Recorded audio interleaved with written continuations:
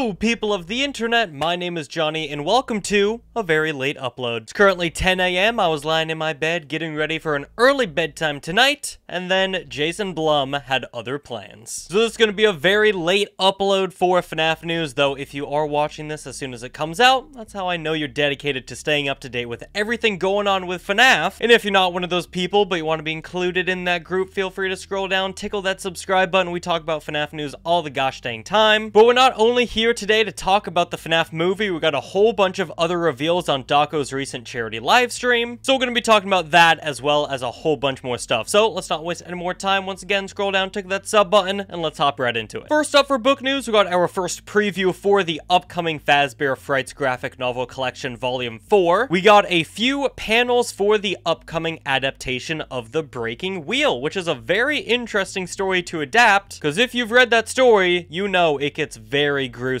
very quick. So I'm going to be curious to see how exactly they decide to adapt those elements from the story. In this first look, we meet our main character Reed, I believe, as well as the twins of Shelly and Pickle. The book so far will include the stories The Breaking Wheel, The Cliffs, as well as Sergio's Lucky Day, and it's going to release on December 26th of this year. Moving on now to some brand new YouTooz news. First up, we got Dawko teasing his next figure, which I believe is like his 4th figure, which is crazy. This is the concept art for Puppet Dawko, not called the Poopit Dawko, which is a little disappointing. Though, of course, the Puppet, the Poopit, has been a long time running meme in Dawko's community. Of course, now he's taking on the appearance of the Puppet. He's inside the gift box. He's also got a Chibi Freddy plushie, and soon to be as well a Chibi Bonnie plushie poking out from the box as well. No release date for this exactly just yet, but Dawko did say it's going to be coming out pretty soon. For some brand new plushies, we got 2 teased. First up, we got Sitting Montgomery Gator. Seems like YouTooz is gearing up for another release of adaptations of their previous plushies. You can see right over here. So we've got the back of Sitting Monty. They did also reveal that they gave him pants this time because a lot of people pointed out his figure did not come with pants, so he was a bit naked there. And on TikTok, they also showed off their upcoming Sitting Roxanne Wolf plushie, which looks absolutely adorable. Not entirely sure if I'm going to be picking up these brand new Sitting plushies because,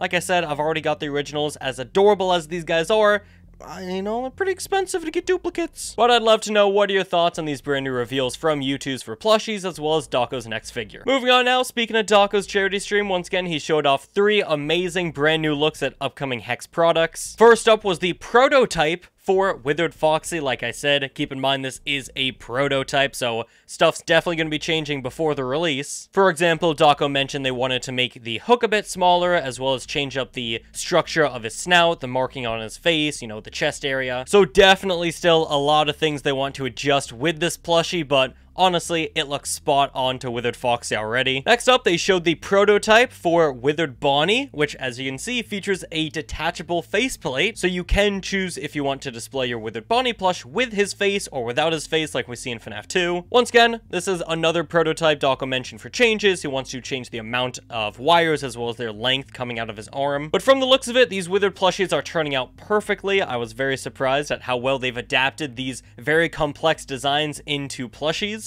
And speaking of complex designs being turned into plushies, this is the concept art for the Hex Springtrap plush. Dawko showed this to me a couple weeks ago, and I was and still am absolutely blown away by what they were able to achieve with the concept art alone. This guy's definitely not going to be coming out for a long time, but I really hope they can nail the plushie, because once again, the concept art has blown me away. He's going to have metallic eyes, as well as having wires coming out of some of his body areas, just like the Withereds. Once again, I'd love to know what are your thoughts on the prototypes for the Withered plushies, and how do you feel about Springtrap's concept art? Taking a quick pit stop at POPGOES, because POPGOES as well got a whole bunch of reveals over on Dawko's charity stream. First up, we got a brand new phone case for POPGOES Evergreen, inspired by the tape recorder as seen in Five Nights at Candy's 3. Definitely a surprise announcement. Was not expecting a collaboration between these two titles, but it is absolutely amazing to see. It also plays music when you toggle between the room and vent cameras, which is just an amazing touch. Next up, we got the reveal of a second POPGOES YouTooz pin set, this time based on the Halloween costumes the characters are going to be wearing in the trading cards in Evergreen. And something extra special about these characters is that POPGOES, Skeleton POPGOES, actually glows in the dark. No exact release date for these guys just yet, but it seems like they're aiming for a spooky time release. Thirdly, we got the reveal of the car park camera in POPGOES Evergreen featuring Stone the Crow, as you can see. Very cool thing about this camera is that it will be changing the time of day as you view it throughout the game. This is going to be mostly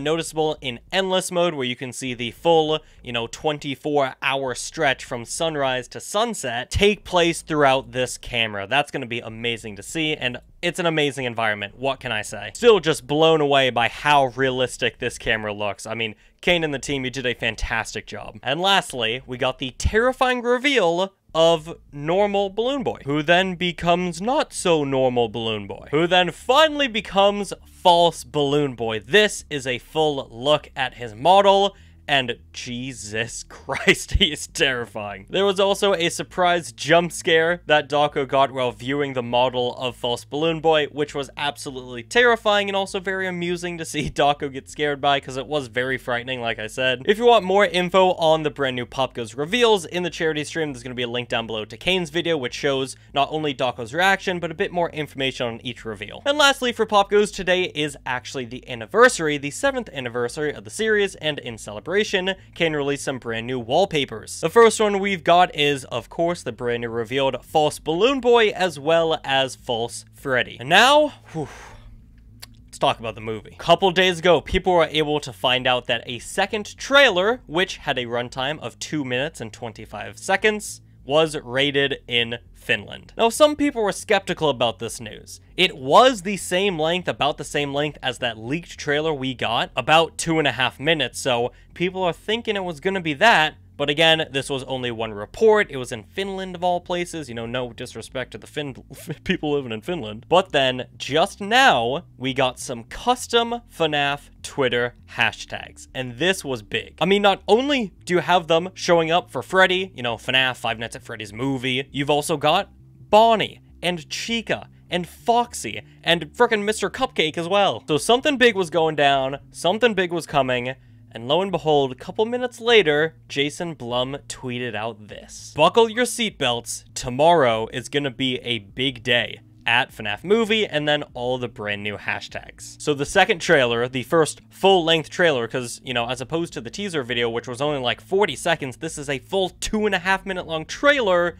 It's real. And it's coming out tomorrow. Now, when Scott actually replied to all the drama because of the leaked trailer back in May, this is what he had to say. For those of you who resisted watching it, I think you'll be much happier when you're able to see a finished product that is edited and polished with VFX and proper sounds. And like I said, because this brand new trailer is about the same length as that leaked trailer, a lot of people are thinking this is the finished version of that trailer. That's really all we know right now. I'd love to know, what are you hoping to see in this brand new trailer?